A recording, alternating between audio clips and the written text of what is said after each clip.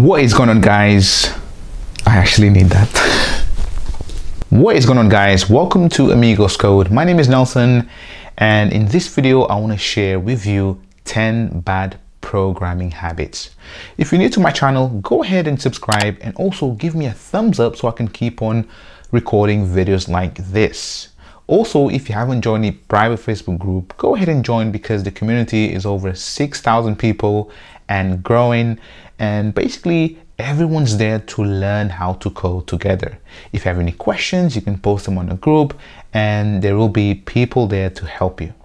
So without further ado, let me go ahead and share with you 10 bad programming habits that you should avoid. Number one is you don't grasp the fundamentals. So in order for you to become a really good developer, you need to know the foundations well enough. That's the only way that you're going to move forward, right? Don't jump between learning, advanced features if you haven't grasped the fundamentals. It is really, really crucial that you grasp the fundamentals. So for example, if you've learned Python, make sure that you know how classes work, methods, objects. If you learn Java, abstract classes, interfaces, OOP, basically just have the fundamentals grasped, right? So you need the fundamentals, and a lot of people they miss on that, and they jump across learning the advanced features where they're actually missing the fundamentals well enough. Number two is that you don't practice enough. You don't practice enough. So you see here in my YouTube channel and on my website, I've been teaching people how to code for some time now, and I always beg that you practice as I teach, because that's the best way for you to learn. So there is no point of you taking my courses or any other courses on YouTube or the platforms and just sit down there and just watch without actually practicing, right? So it is bad. You're just wasting your time. So for that, make sure that you have a GitHub account, and basically all the projects that you have, make sure you put it there, because that way when you apply for jobs, then you can showcase your portfolio. So that's how you build a portfolio, right? So there is proof that that guy or that girl, she the person is actually motivated, and they actually want to learn how to code, and you've got something to show, basically, right? Number three is that you give up too soon. So what I mean is, when you are faced with a problem, you kind of just freeze. And you didn't even think or try to solve the problem, and you're already frozen, right? You're already frozen. So take your time. Take your time. If you are faced with a programming challenge or a group project or a feature that you have to implement, take your time to think on the actual problem that you are trying to solve, right? So just make sure that you don't give up. Even if things are hard, don't give up, right? And if you are really stuck, so if you've tried everything, then that's the best time for you to actually ask someone for help. And that brings to point number 4, which is you don't ask for help. Now, you see, sometimes you might be embarrassed about your code, or you might think that people will laugh about your code, right? Because you might be shy, and someone more experienced might look at your code and you might think that they will judge you. No, that's not the case, right? So make sure to ask questions, even if they are silly questions, right?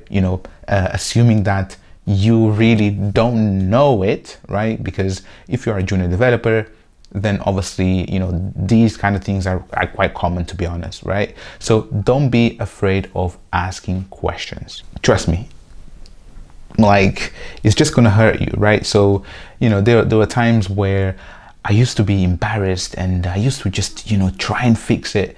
But then I was really stuck, and I I was like, should I ask question or should I not? You know, will they think I'm a dumb guy? Trust me, just ask questions. Habit number 5 is that you don't plan beforehand.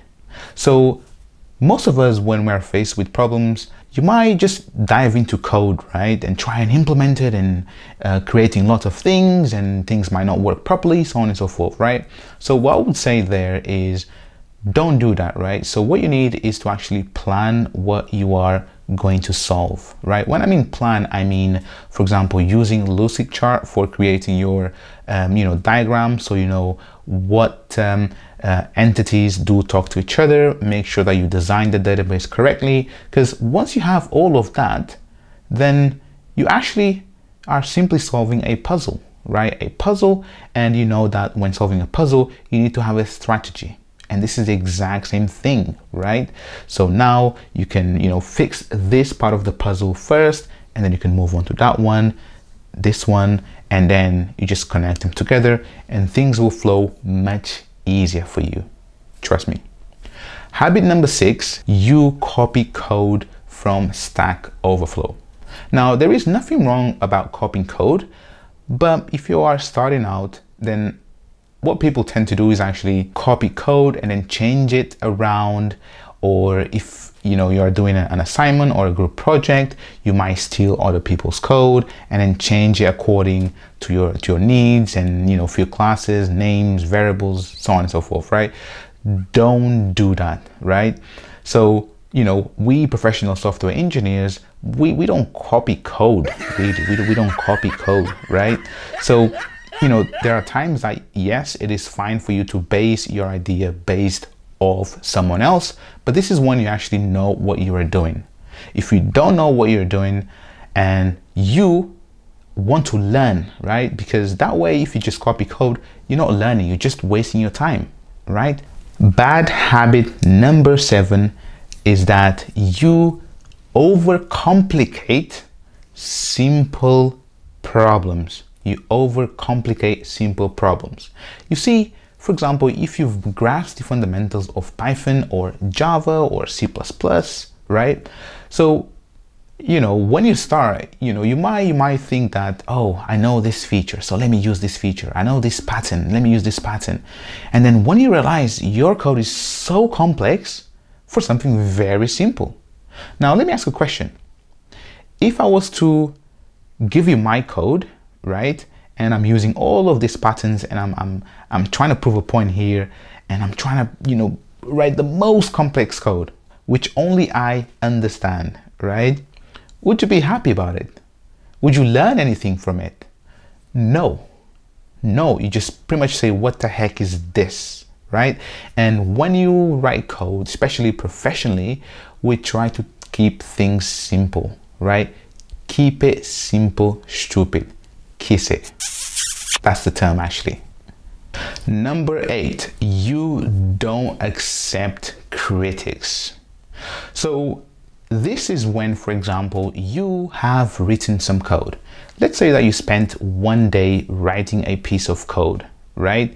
And you struggle a lot, and you're really proud, but then comes along someone with more experience and says, you know what, we can do something better, or we can improve your code, so on and so forth, right? So often people, they try to prove a point, they try to argue, but always listen for advice, right? So the cool thing about software engineering is that you have people with different ways of thinking, and this is what makes good software, right? So when you listen for their advice, you don't have to take their advice 100% on board, but listen and you might learn something new. Trust me. And also, don't be upset if what you've written today, someone changes it tomorrow, right? I can guarantee with you 100% the code that you write today will not be the same next week, next month, a year down the line, because requirements do change. Point number 9 is that you are stuck with one language and you don't accept new technologies. So don't be someone that just says, do you know what, I'm a Java software engineer, or I only do Python, or I only do C++, right? Don't be that guy or girl, right? Make sure that you can solve any problem using whatever language needed. Just be a software engineer, and that way you will go much, much further. Because after all, a programming language is simply a tool that allows you to solve problem, right? So Java is not the language for every single project. Python is not the language for every single project. JavaScript, neither, right? So make sure you adapt to new languages and start experimenting with other languages, right? Because you will realize that all of these languages are pretty much kind of the same, but they do different things better than others. But you know, the main concept across all of these languages are the same. Final bad habit that you might have is that you are not part of Amigoscode. Yes, Amigoscode. Actually, I'm joking. So you are not part of any coding community. So, you know, I've got my private Facebook group where people are there to learn. You know, even myself, I've been learning like literally quite a lot, because, you know, people with different skills and different experiences and different knowledge. And sometimes I'm like, wow, you know, this group is actually helping me to learn something new, right? So when you join a community, you actually are learning, you build your network, you meet people. It's not just, you know, Facebook groups, but you've got Discord, you can attend to hackathons and meetups, so on and so forth. So make sure that you are part of, you know, any coding community. And this is pretty much the 10 bad habits of a programmer. So the reason why I'm sharing this with you is that when you are facing, or when you are going through these bad habits, you can stop and realize that, hold on, Nelson, he told me about these bad habits, so let me stop, reset, and improve on what I'm doing bad or wrong, right? So that's the goal. I'm actually here to give you advice so you can become a better software engineer. You can, you know, progress through your career. You can, you know, apply for jobs, so on and so forth, right? So this is the goal really with Amigoscode. So if you are new to my channel, make sure to subscribe, and also let me know what you thought about this video. Is there a point or a bad habit that I've missed? Comment down below. So make sure to join my private Facebook group if you haven't done already. Subscribe, give me a thumbs up. This is all for now, and I'll catch you on the next one. Assalamu alaikum.